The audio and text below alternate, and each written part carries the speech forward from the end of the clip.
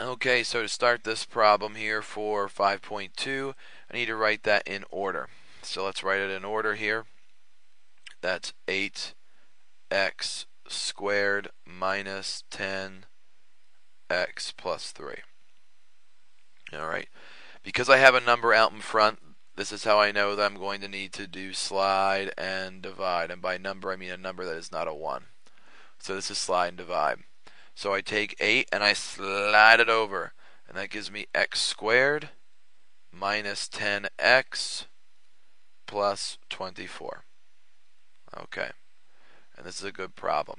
The reason why it's a good problem is let's list all the multiples of 24. I can have 1 and 24. I can have 2 and 12.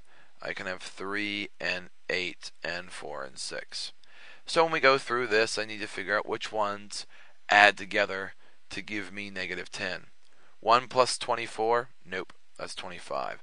2 plus 12 is 14. Nope. 3 plus 8 is 11. Nope. 4 plus 6 is 10. Nope. None of them work. So what that tells me is none of these factors work. Is there any factors I'm forgetting? Is there anything I'm forgetting? Well, you better believe it, because 1 times 24 does give you 24, but there's something else. How about negative 1 and negative 24? Right? A negative times a negative is a positive. How about negative 2 and negative 12? Those work. Alright, those will give me 24. How about negative 3 and negative 8? Those will multiply to give me 24. And negative 4 and negative 6, they'll multiply to give me 24 as well. And when it turns out, this also down here, that adds together to give you negative 10. So when I separate this, I separate it into x minus 4, because it's a negative 4, and x minus 6. But here's the problem. I slid or I slide by 8, so now I need to divide by 8. So with this, I can take a 4 out of the top and the bottom. So that gives me x minus 1 over 2.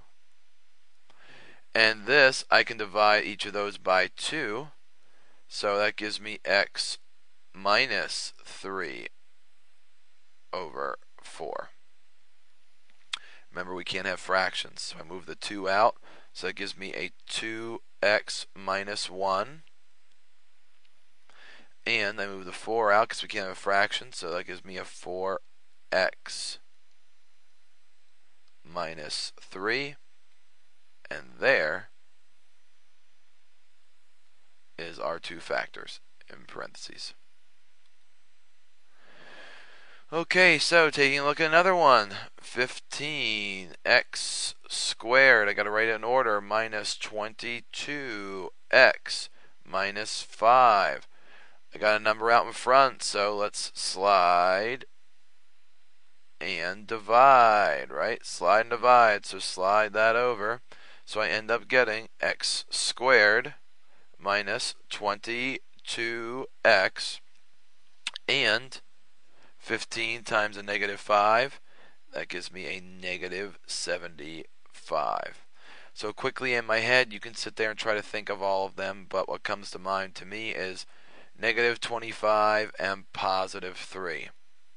Negative 25 times 3 is negative 75. Negative 25 plus 3 is negative 22. So this goes into x minus 25 and x plus 3. So because I slide by 15, I need to divide these by 15. And I realize that I can take a 5 out of both the top and the bottom of those. So it gives me x minus 5 over 3. And I divide both of those by 3. So I end up getting x plus 1 over 5.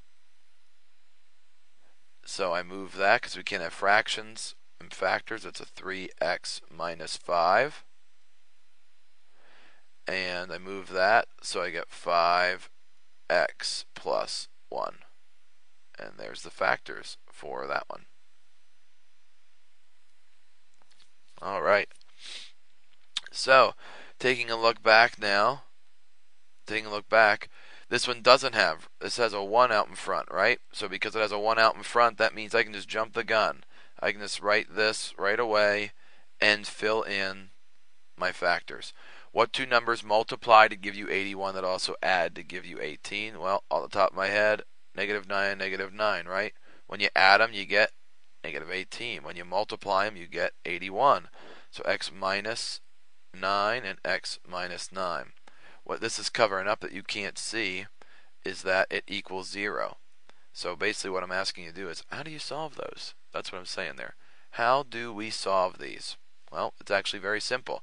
Whenever you have it set up equal to 0, that means you set each of those equal to 0. Because look at it like this. If I made this equal 0, 0 times anything is 0.